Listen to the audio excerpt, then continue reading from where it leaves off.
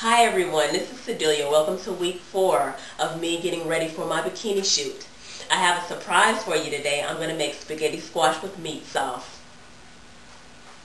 Spaghetti squash is a substitute for pasta. You can eat as much as you want without worrying about the extra pounds.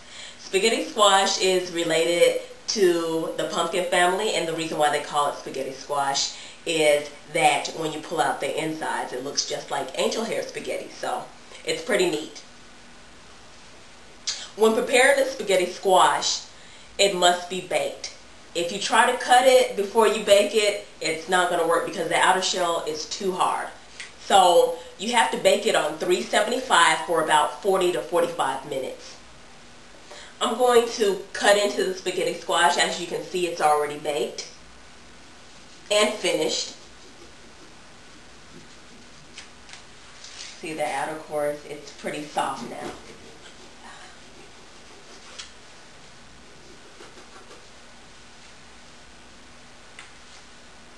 When preparing spaghetti squash, what you have to do is get rid of all the seeds and little gunk and everything else in there. This seems like a lot of work, but it really isn't. It's really fun to make. It's interesting to make. And now we're going to pick out the edible part of the squash. For you guys at home, do not, and I repeat, do not eat the shell. See you guys, it's coming out just looking like spaghetti, and it's really neat. A lot of people ask me at work, well, I never heard of spaghetti squash. How do you make it? And it looks just like regular spaghetti. And once I tell them the recipe, they're pretty amazed by it. So it's neat.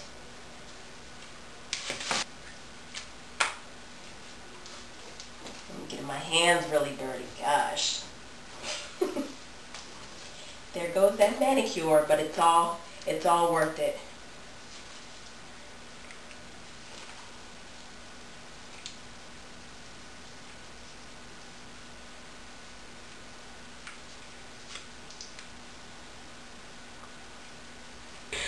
Okay, you guys, we're finished with the spaghetti squash, and we're going to set it to the side now, as you can see, and we're going to start on the meat sauce.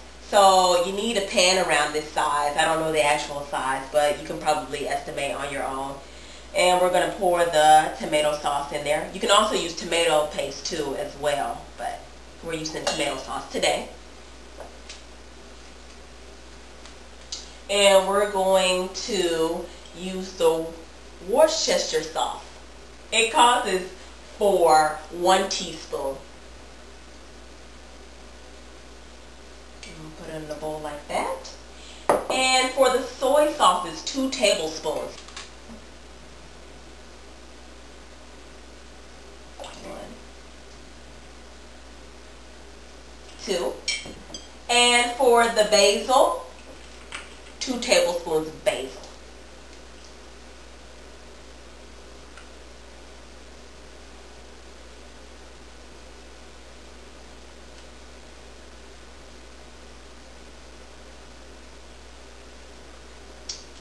Two tablespoons of oregano.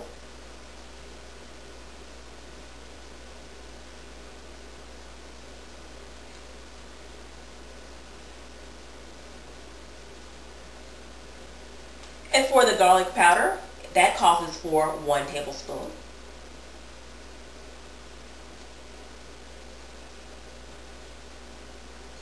And next, we have the onion powder, that calls for 1 tablespoon.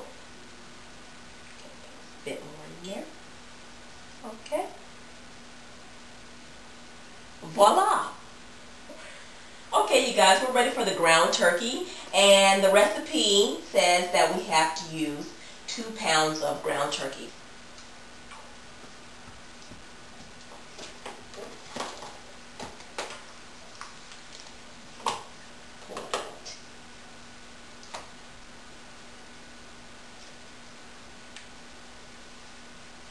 I'm going to dump the meat out, as you can see. And I'm going to put the meat on high. You have to let the meat sauce simmer for 10 minutes, and you want to do that on medium.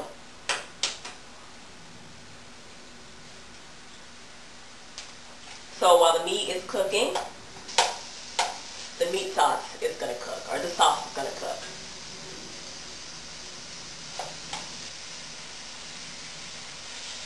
Look, Mom, I'm cooking. Aren't you proud?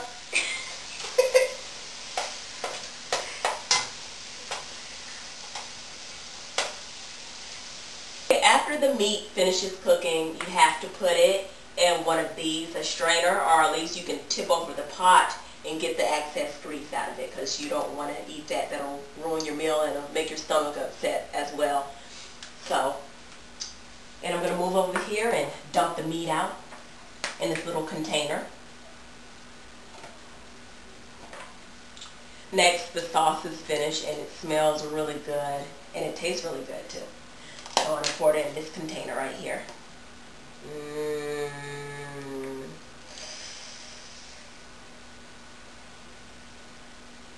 Oh, I can't wait to eat it.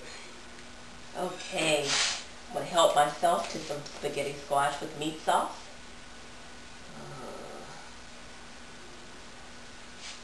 Oh, it looks so good. I can't wait. Okay. And for a treat, you can top it off with Parmesan cheese. And here's the spaghetti squash with meat sauce. I'm finished with my spaghetti squash. I hope you guys enjoyed the recipe. And now it's time for the weigh-in. And now we're at the measurements. The chest area is 33.5. For the waist, I'm a 27. And for the hips and buttocks area, 40 3/4. It's the weigh-in. Okay, we're at 128.